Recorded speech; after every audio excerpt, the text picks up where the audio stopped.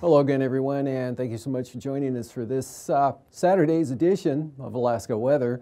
I'm Dave Percy. Up first on the hazardous weather chart here, we've got the eastern Alaska Range west of the Tok Cutoff under the influence of a wind advisory. For tonight, winds currently like at Delta Junction gusting up around 40 miles an hour, and in fact, pretty gusty winds even in the Copper River Basin. Gulf canvassing gusts 20, 30 miles an hour along the Copper River, and stronger up here through the passes. I mentioned 40 miles an hour at Delta Junction, and those could in some areas increase tonight, and looking for gusts to 60 miles an hour in the normally windier areas through the passes, again west of the Tok Cutoff, and that's for overnight tonight. And for fire danger, of course, quarter of an inch of rain fell at the Anchorage forecast office here on Sand Lake Road today, so that really kind of helped beat back the fire danger, especially back here to the west, but we still have the area in the Copper River Basin of high to very high fire danger there due to those gusty winds, but nothing extreme though, but those winds keeping it up and the lack of precipitation. Also, temperatures edging up into the lower 70s in some areas here. Chistana over on the eastern, over toward May Creek and Kennecott, up to 72 this afternoon at 3 p.m. And those kind of temperatures also up into the eastern Tanana Valley. Tok 72 degrees, near 70 around Fairbanks, and Living Good 73 degrees this afternoon. And those same temperatures also observed down across the southern well, actually, across the areas of the southeast coast, some clouds kept a little cooler down over the southeast interior. Otherwise, enough of the fire danger and satellite imagery showing big area of cloudiness with a fair amount of rain, moderate at times, coming up from off the Pacific here into the Kenai Peninsula over toward Iliamna, especially along the back edge of the front there, upwards of half an inch of rain falling. For example, Seward, 12-hour period dating 3 o'clock today, had about half an inch of rain, as did Sleep Mute over in the Kuskokwim Valley and Iliamna, down by Iliamna Lake. And then tapering off now over Kodiak, back edge of that cloud, just edging slowly off to the northeast there. And it's a little bit of a break here coming into the Alaska Peninsula. Low center out to the west here. Kind of gusty winds, 30, 35 miles an hour across the Yukon-Kuskokwim Delta early this morning and actually into the afternoon. Places like Bethel, Cape Newenham seeing gusts 40 to 45 miles an hour, as well as other areas along the Kuskokwim Delta coast, about Cape Romanzoff in those areas. And then the other windy area, again, as I mentioned, the Alaska Range passes into the Copper River Basin.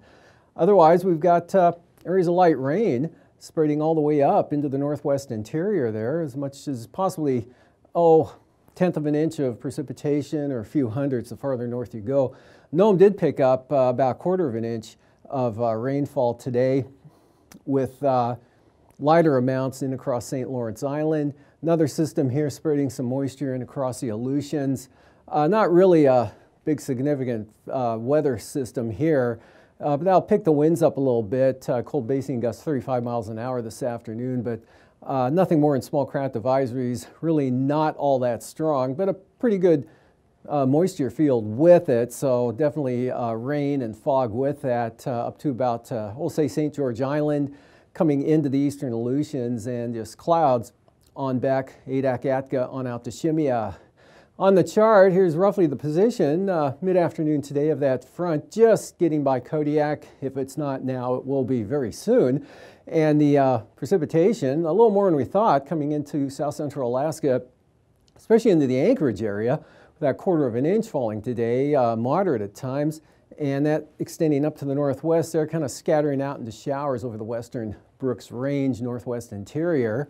Dry for the most part along the eastern north slope, although Kaktovik did pick up 1 or 2 hundredths of an inch of precipitation and just a few hundredths of an inch back to the west. Otherwise, some clearing here over the eastern interior, along with the variably cloudy skies today, and the sunshine that did break out again allowed temperatures to warm up into the lower 70s, as I mentioned, the Tanana Valley, down into the Copper River Basin, as well as the southeast coast. Klawock up to 72 degrees today. Shelter Cove, north of the, Ketchikan area there, they had 76 today, and that was a warm spot in the state. In fact, lower 80s reported. Haines Junction over here in the, I believe that Yukon there in Canada on the highway. But partly to mostly sunny skies. Juneau 70 degrees this afternoon. Very nice conditions there. Probably maybe a repeat of that tomorrow. And not much in the way of clouds off the coast there yet. And then some of these showers, though, streaming moisture with this trough westward, west-southwest. Could see some showers this evening coming into Stewart and Hyder, maybe even coming across the southern panhandle during the evening tonight. Already seeing the clouds increase this afternoon. Some showers maybe already showing up this side of the border. Otherwise, back here to the west, this low pressure area lifting northward, slowly weakening off the coast there with some breezy conditions, especially with this trough swinging in, kicking those winds again up 40, 45 miles an hour in the next system out here over the Aleutians with a batch of rain associated with that. That'll move eastward tonight, spread rain and a little bit of an increase in the winds. No big deal wind-wise here coming into the Alaska Peninsula. But probably a lot of IFR, possibly even low IFR on the upslope areas of the terrain. I'll wrap back in across the Pribilofs, and then showers and less wind over the central Aleutians. Out to the west, high pressure is starting to develop over the far western Bering and Aleutian areas.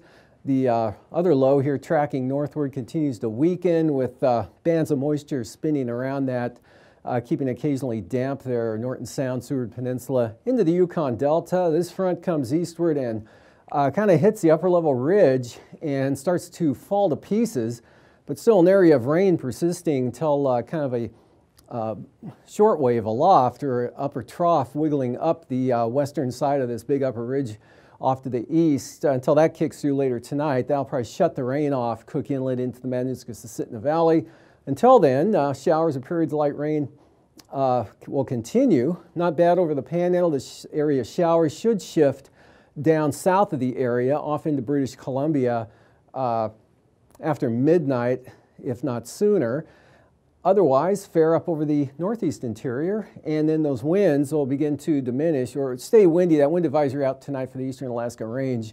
And then tomorrow, it's over. You can see no isobars at all across the eastern interior, just a lot of clear skies here, or maybe a few clouds in there, but basically definitely dry. All the moisture will be back here to the west. This next front coming up as that low center, the original one here up off the, or just west-northwest of Cape Lisburne, and continuing to weaken. The other one lifting northward here in the front. Kind of a widespread area of light rain, fog, or drizzle. Areas of, it won't be probably solid like I have it here, but best chance definitely in the west. Trying to push eastward tomorrow. Should see an improvement in conditions. That original band of moisture here will just kind of do a slow dissolve and stay locked in place there. Could be some isolated showers lingering into the afternoon, maybe western Prince William Sound, Talkeetna Mountains. Nothing significant at all. Possible sunshine, possible sun breaks, Kenai Peninsula, Cook Inlet, and the valleys. Better chance of sun over the eastern interior, and a day tomorrow, much like today for the southeast coast. And then the outlook for Monday, that front really weakens. Probably could have drawn it in as a trough, but there is an area of light rain precipitation with that, along with the clouds, and winds pretty light there, but best chance of rain here in the west, Bristol Bay up across Yukon-Kuskokwim Delta to the Seward Peninsula once again. Just a slight chance of some shower activity here over the mountains of, well, southern Alaska, mostly sunny over the eastern interior, Copper River Basin. Look for it to clear out, Kenai Peninsula. And the Panhandle could see an increase in low clouds and fog along the coastline, but another dry day at least coming up. These showers staying on the other side of the border, and high pressure starting to develop a little more extensively over the western Aleutians into the west central Bering Sea ahead of a big storm out there near Kamchatka Peninsula, and this one could be a threat for Monday evening and overnight Monday night. And for lows tonight, 30s to lower 40s eastern interior, otherwise mid to upper 40s to near 50 in the west, and 48 to 52 for the panhandle. Highs tomorrow back into the 70s again, 60s to mid 70s anywhere along the southeast coast there. And the same here, Copper River Basin, eastern interior, 65 to 75 for the highs, 60s to Sitna Valley, Kenai Peninsula, upper 50s, maybe in the north slope, mid 60s possible in the eastern north slope, and 50s mid to upper here in the southwest.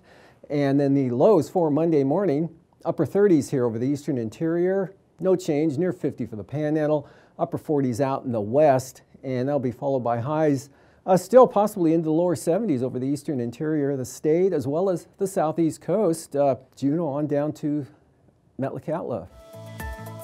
And now, aviation weather around Alaska. Moving on to flying weather graphic. Of course, a lot of IFR here, Bering Sea, Aleutians to, False Pass, maybe King Cove there, south side of the peninsula. Otherwise, marginal VFR across Bristol Bay. And starting the day out with some IFR here over the southwest interior and Madanuska-Sitna Valley into the Kenai Peninsula. VFR eastern interior, and looks like a little bit of VFR eastern Beaufort Sea coast and the eastern north slope. Brooks Range pretty marginal, and some IFR here along the, close to Dixon entrance there in the southern panhandle. And for the afternoon, just some spotty, isolated areas of marginal VFR possible over the inside waters. Otherwise, it's going to be another nice day tomorrow under high pressure. IFR, though, lurking right off the coast, and also some IFR could persist into the afternoon. This should be gone, actually, by late in the afternoon here as things kind of improve throughout the day. But no change out here in the west with IFR over the Bering Sea. Maybe a little improvement over the Aleutians, but that IFR zone through the Bering Strait, northwest coast, Kivalina, Point Hope, Cape Lisburne, Point Ley, maybe Atchison, probably marginal VFR there with IFR to about the Point Barrow area. And then for Monday morning, marginal VFR at best out here over the Bering Sea.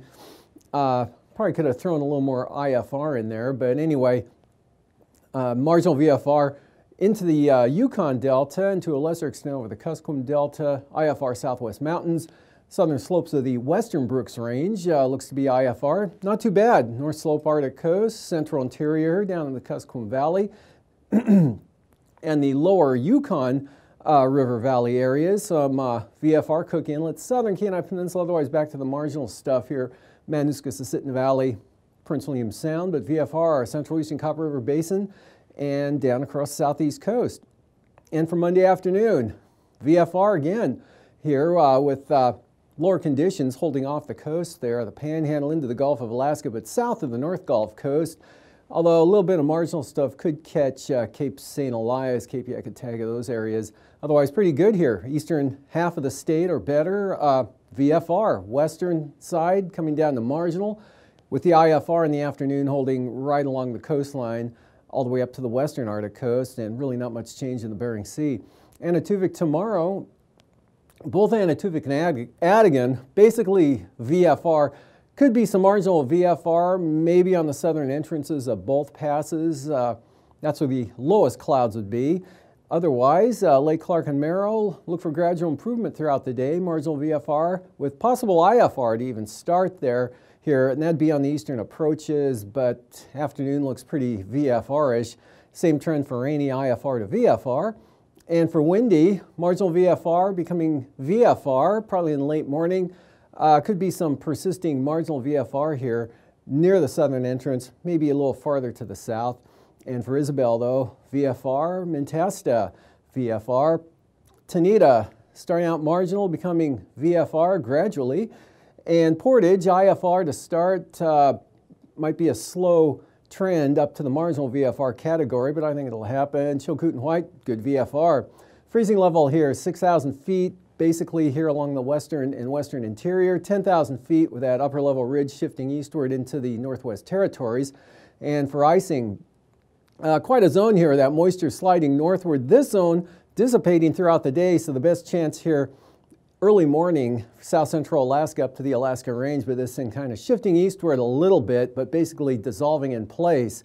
Jet stream, south to north flow. That's why that thing's not going to really push to the east too quickly, with a high holding here over the Northwest Territories. Trough out over the Bering Sea. 120 knot jet splits here south of Kodiak. One branch 70 to 80 knots right into the west central interior. 9,000 feet, good southwest or westerly flow. Eastern Aleutians 30 knots, and then southwest 25 to 35. Western into the central interior areas, but pretty light. South central Alaska 10 to 15, 5 to 15 or 5 to 10 for the Panhandle. Pretty light winds, central western Aleutians. And 3,000 feet, 25 knots here, 25 to 35. Actually turns southerly, 20 to 25 into the western interior. 30 knots, though, up over the northwest areas. Light for the Panhandle, southeast interior. Turbulence shaping up for small aircraft. Considerable moderate chop here from the Brooks Range southward into the southwest mountains, as well as the eastern Aleutians, and early on for Atka Island. Otherwise, light to isolated moderate chop here for Bristol Bay and the Alaska. Welcome back to another edition of Alaska Weather Facts. I'm meteorologist Dave Snider, joined once again by the science liaison of GINA, Eric Stevens. GINA, of course, is the Geographic Information Network of Alaska, based up at the University of Alaska Fairbanks.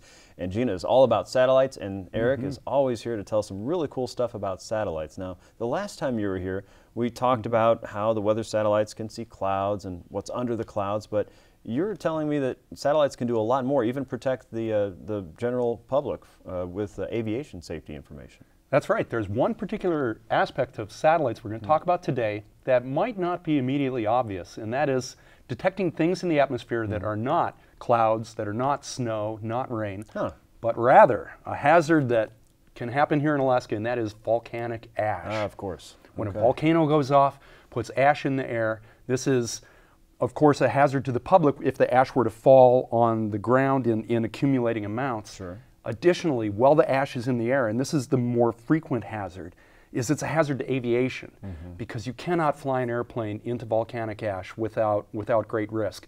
Worst case scenario, the ash gets into a jet engine, wrecks the engine, kills the engine, and now you have an airplane flying with no engines. It won't fly for long. So aviators need to avoid that ash. How do you avoid the ash? You have to know where it is by identifying it with a satellite image and perhaps predicting then where the ash will flow with the overall weather patterns. Satellites are so important for identifying when a volcano goes off and then tracking the ash after the volcano injects the ash into the atmosphere. Now, are you talking about seeing the heat signature or a huge volcanic plume with a cloud that we're used to seeing in the really pretty pictures of any Alaska volcano that's erupted recently, Redoubt, for example? Or are we talking about the really fine details? Because this is polar orbiting satellites, the ones that are very low to the ground, right? The geostationary satellites can do some detection. The polar orbiters, like you say, they're closer to the Earth. They give the even better view. In answer to your question, I would say all of the above. Oh, okay. A heat signature from a volcano going off with all the heat that comes with the eruption, that can be identified in infrared imagery. Okay. We've got images from the Kamchatka Peninsula. That's the far eastern part of Russia on the western side of the Bering Sea, loaded with volcanoes. Right. You know, Alaska has plenty of volcanoes of its own. We can also be affected when a volcano goes off in Kamchatka, say, and then the weather carries that ash toward Alaska from the west. Right. You can see the infrared heat signature, like you say. Also, the ash in the air can be detected by doing some sophisticated channel differencing within the satellite data. You can find the identification of sulfur dioxide, say, that's a component of the volcanic emission, and you can trace this with the satellite imagery. Sometimes volcanoes go off that haven't gone off before, and we're not expecting them to go off. Say if there's no seismometers around a given volcano that hasn't gone off in 100 years, you might not be expecting it to go off. In the satellite imagery, since satellites can be globally comprehensive, that might be the first sign that you have that a volcano in an unexpected area is going off. So it's a good backup system. Okay. Right. Wow. Right. And people are working all the time on automating the interrogation of satellite data by computers to provide a first alert to a human, so the software will say, we think this might be important. Human, go take a closer look. Because the people are still the best way to interrogate the imagery, but the planet's a big place, and we can't be looking everywhere all the time, so the software helps give a first cut. And then in Alaska, there's a special kind of surprise angle where the satellites are helpful, and that is the Katmai eruption of 1912. huge eruption. There is still somewhat of a moonscape out there in southwest Alaska where all this ash is laying on the ground. And sometimes a strong weather pattern comes along where we have roaring northwest winds that go across the Alaska Peninsula there and can actually pick some of this ash up off the ground. No volcano is going off. This was more than 100 years ago that volcano actually blew. So you're not going to see a heat signature like we were discussing. There will be no seismic signature of a volcano going off. So those data sets, they'll say, oh, no problem. But you can see in some of the satellite imagery this ash, as it's called, resuspended. When the wind comes along, picks it up, the ash can be lofted a few thousand feet in the air just with the wind. And an airplane flying into that plume is exposed to some danger. So we need to track that ash to provide guidance to aviators that you don't want to be flying here at these elevations in this area. We've got some imagery of the resuspension, and you can see the wind blowing strongly from the northwest, picking up the ash and blowing it down to the southeast. And so that's another, perhaps not immediately obvious hazard of volcanic ash. Katmai is the gift that keeps on giving, for sure. Very good. So we've got satellites that can help us understand the weather from the past and the immediate past. And we talked last time about how that's feeding into the forecast modeling to help improve predictions. But now they're also protecting the general public with aviation sensitive information and watching volcanoes, whether they're erupting or maybe have erupted in the past, and finding the left behinds from those volcanic events there. So really impressive stuff. Eric, thanks so much for joining us again today. And you're a gift that keeps on giving from the satellite community. So thanks a lot, and we hope to have you back again soon. Again, Eric Stevens with Dehne at the University of Alaska Fairbanks. And if you'd like to check out any of the information that Eric has shared with us again today, you can do that very easily by going to www.dehne.alaska.edu. I'm meteorologist Dave Snider, and thanks for joining us for another edition of Alaska Weather Facts.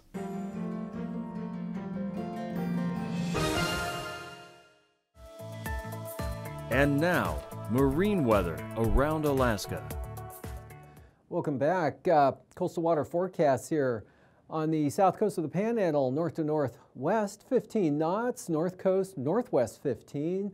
Not too bad wind-wise here.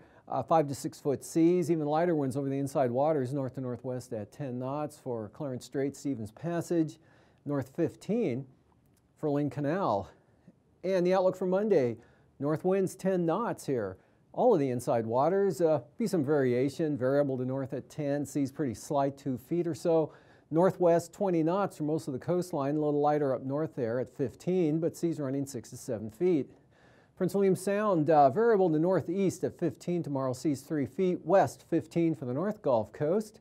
And Barren Islands, light winds, same forecast for Kamishak Bay.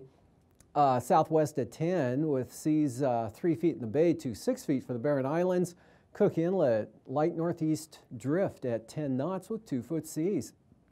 And the outlook for Monday, north of the Forelands, east at 10, 2 foot seas, 15 knots there for southern Cook Inlet with 3 foot seas. And Kamishak Bay, southeast at 20 now, seas running 5 feet, south 15 for the Barren Islands, and west-southwest at 15 for the North Gulf Coast, while Prince William Sound will swing the direction around. Stays light, but looking at southwest at 10 knots and seas at about 2 feet.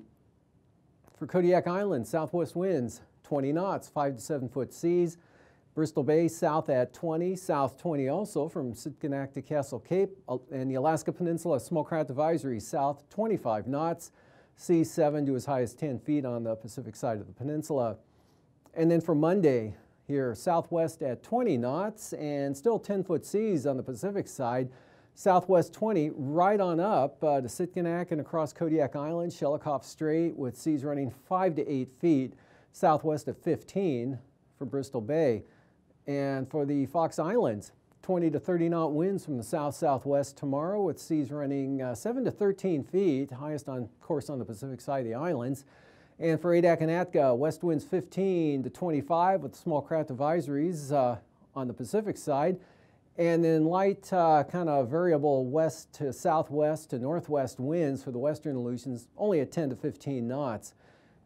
And then those will pick up to 25 here as the far western Aleutians, specifically Shimei and Attu, start to come under the influence of that big storm out over Kamchatka Peninsula. bring it up to 25 out of the southwest. Otherwise, westerly winds pretty light here for the central Aleutians, about 10 knots or so, and 10 to 20 knots for the eastern Aleutians from the west-southwest, and seas 5 to 10 feet. Southwest coast, small craft advisories tomorrow. Small crafts also for St. Lawrence Island, Norton Sound, where the winds will be up to 30 knots. Otherwise, southerlies 25 along the coast to St. Lawrence Island, south 20 for the Pribilofs and St. Matthew Island. And much lighter, more variable conditions in store for Monday here. Southwest 10 to 15 along the coast, north 10 for the Pribilofs, northwest 15 for St. Matthew Island, St. Lawrence Island, east at 10, but southeast 20 for Norton Sound.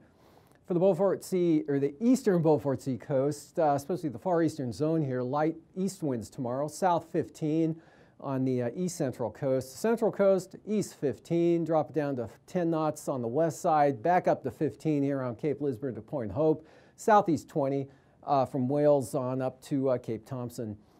And then those will be lighter, 10-knot winds here from Wales all the way up to Cape Beaufort from the south-southeast. Southwest 15 for the central coast, and then down to 10 knots over toward Demarcation Point. For tonight, again, this front really starts to crumble here, especially in this zone northwest of Denali Park. Look for some light rain along the southern slopes of the western Brooks Range, and unsettled and damp down across Seward Peninsula and Norton Sound into the Yukon Delta, but drying out here, kind of a break coming in behind this thing. Stays fair over the eastern interior and the Panhandle. More rain with this system, and again, small craft advisory winds with that coming into the Alaska Peninsula from the west there. And that whole mess shifts up and makes for kind of a cloudy, damp day over the western half, or at least third of the state, as some of that moisture tries to push into south central Alaska. It should be a little bit of a break here as this original moisture band slowly fades away for Sunday. And then Monday, this weekends, but keeps a chance of rain over the Seward Peninsula all the way down into Bristol Bay. Mostly sunny, Panhandle in the eastern interior. These forecasts are for planning purposes only. Call 1-800-WX-BRIEF for a formal pre-flight briefing. Always file a flight plan before you go flying. The U.S. Coast Guard Auxiliary urges you to leave a float plan with a friend or the harbor master before you go boating.